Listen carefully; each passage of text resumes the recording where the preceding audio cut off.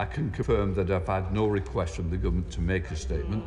Of course, I am open, as soon as the government wishes to come forward, to say that it is going to make a statement.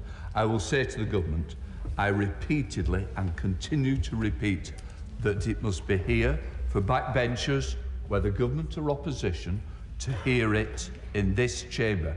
This chamber is where statements are made. It goes against the ministerial code.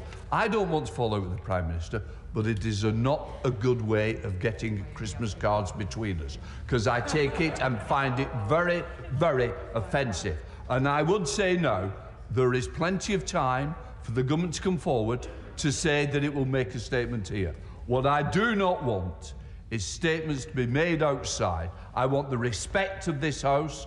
I expect government to make sure they respect their own backbenchers, because I do if he doesn't. So I would say this is a chance for all to make sure this House hears it first. I hope, with my voice, they shall be able to hear it now in Downing Street, because I will make sure that they do. So please, let us not take this House for granted. And I stand firmly behind all the members of this House that it must be here first.